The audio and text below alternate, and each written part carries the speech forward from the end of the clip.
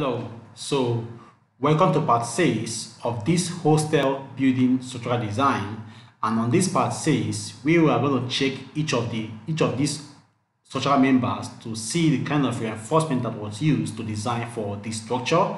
In the part 5 we perform the full structural design, and where we have to make some changes and chose the where we chose the material properties and all that, and we now perform the full structural analysis and design.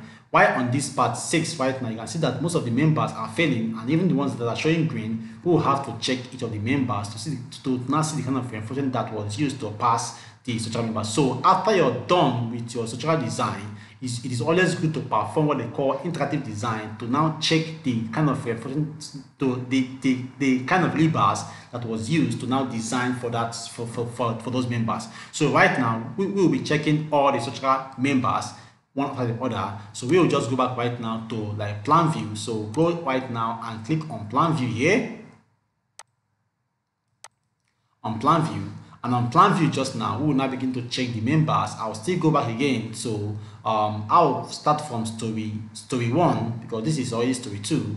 So I'll start from story 1. I'll go back right now and go to story 1, and then right on story 1 just now I will now go and click back on my design status, which I'll still go here and then activate my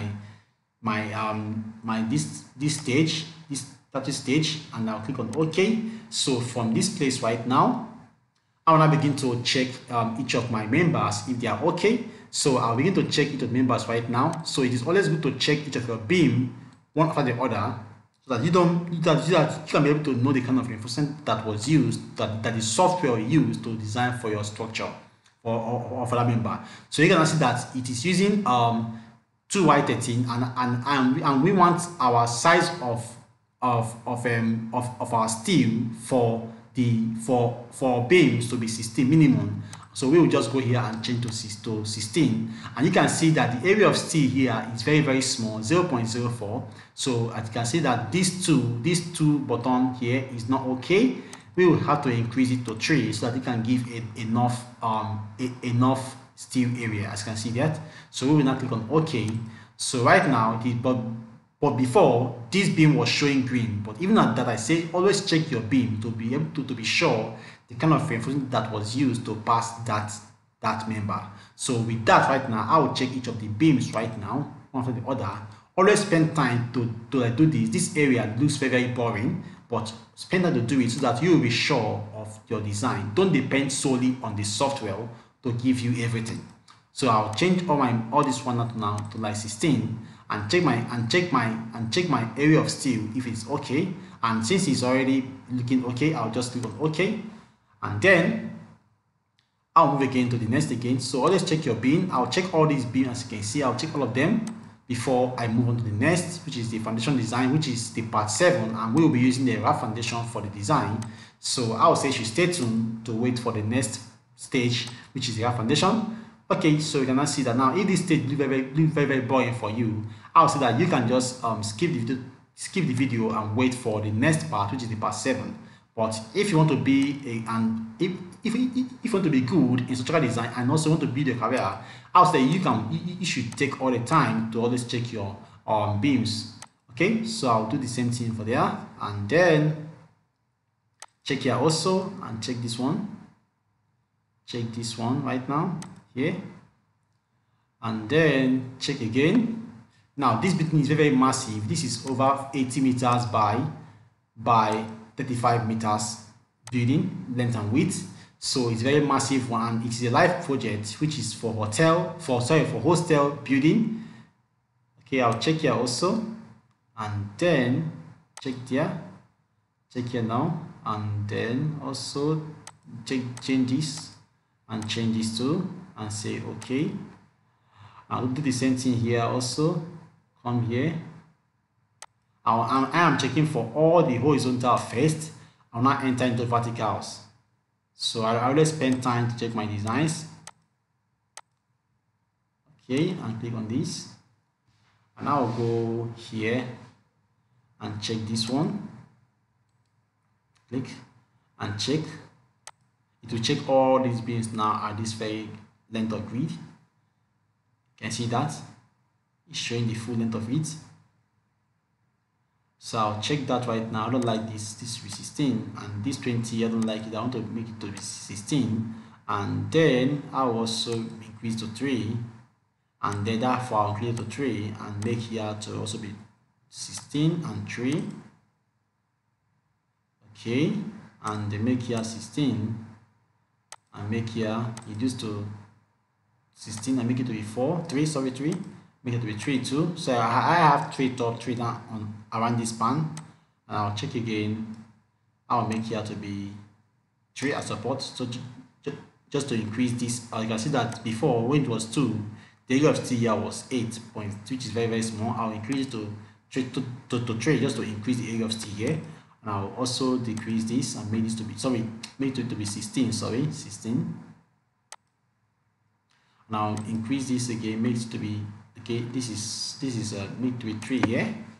Okay, just to increase the area of steel down here, and I'll increase this. This is okay. This is 40. Make it to be 3.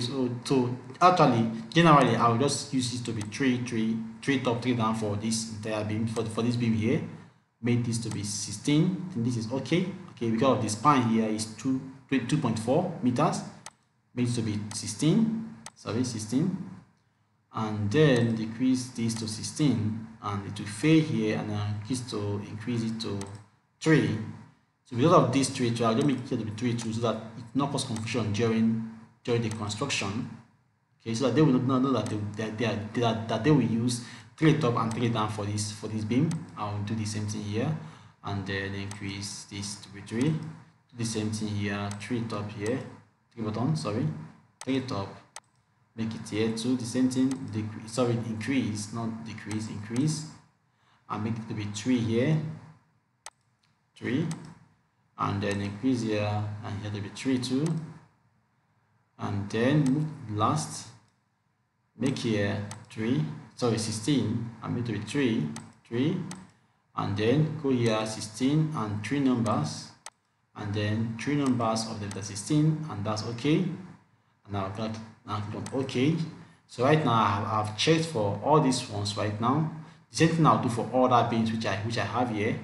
So I'll do the same thing. So always follow the same step to perform to check your beams.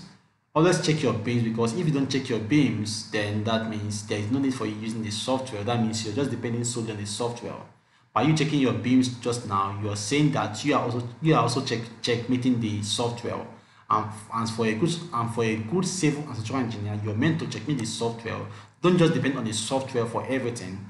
Checkmate the software. Even when the software say it is okay, you have to check it to now give it a choice. That is why this stage is called interactive design. You're not trying to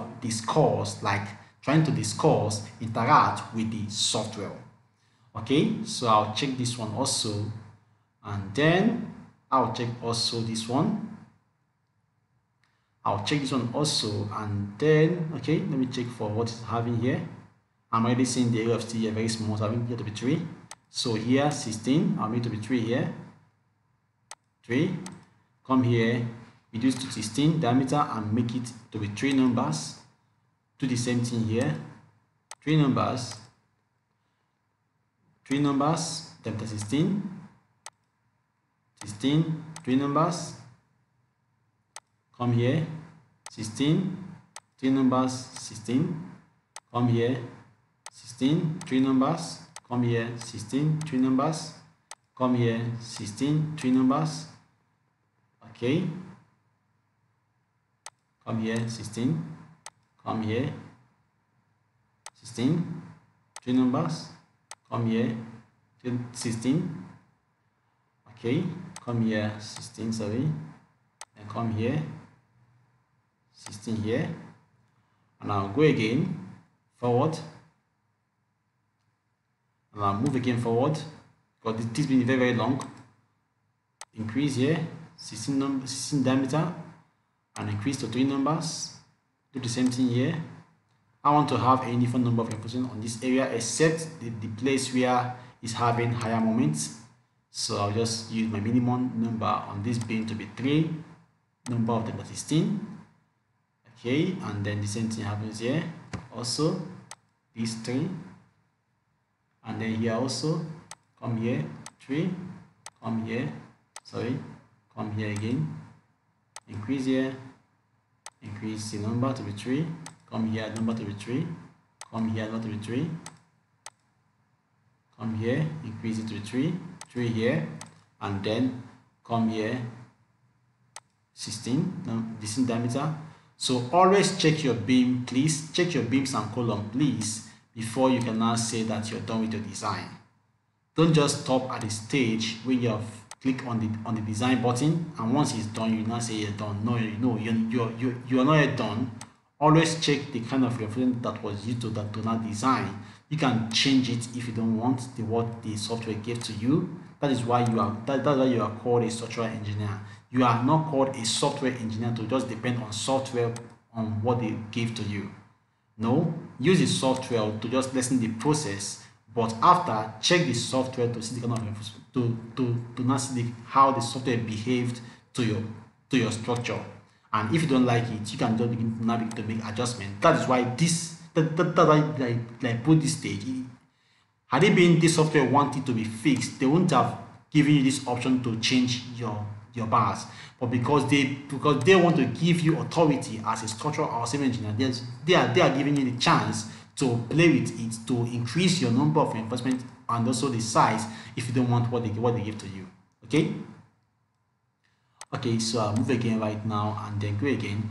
Now there's something we call Ekidel mentorship program. We will train people especially on the design of buildings. So if you're interested, I'll say I should click on the link down below and enroll yourself on that, and we will train you especially on building design and also structural designs, and also pipe foundation, rock foundation, and other kind of foundations and different kind of buildings. We will train you and drill you until you're very good in your designs and in your career.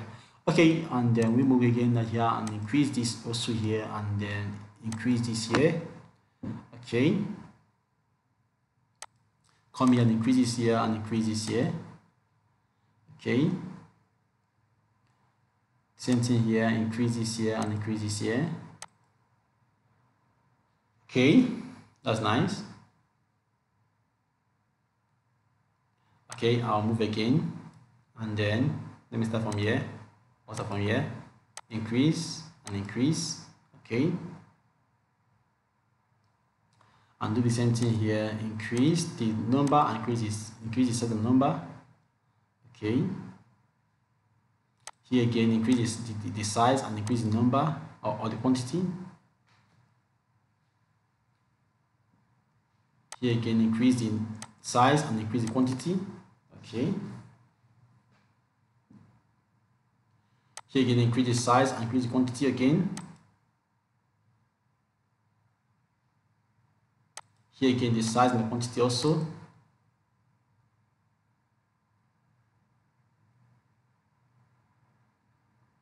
Here again, size and quantity. Okay, almost done. Here again, size and quantity, increase it. Okay, now move again up again and do the same thing for here. Increase the size and the quantity, increase here the quantity, increase here the size here and the quantity. Come here again, increase here size and quantity. Come here again, increases and quantity.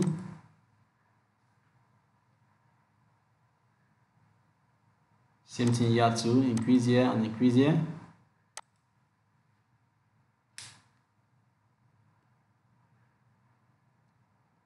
Same thing here too, increase the, sorry, let me go back front again.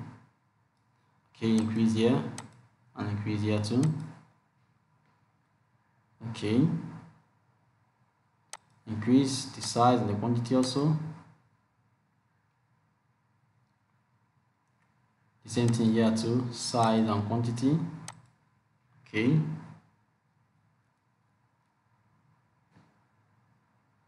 same thing here also, size and quantity. Okay, same thing here also, size and quantity. Okay, same thing here, size and quantity. That's nice. And the same thing here also, size and quantity.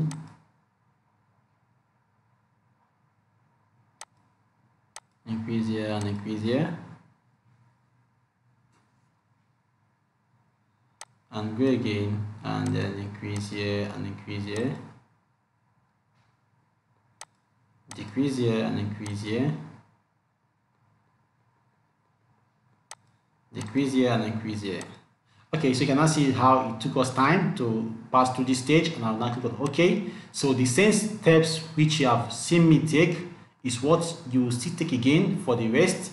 So because this video is very massive and I want to save the time duration for this video, so I'll just show you what to do after you're done with your structural design and also analysis. You have to come to perform the full interactive design, where you have to check your beams one after the other and also check your column also. So you can see what I've done just now. Use the same step of what I've done to check all your beams and your columns, and then once you have confirmed all your size of your reinforcement and the number and you're okay with it, that is when you can now be okay. So in the next stage, we are going to, which is the part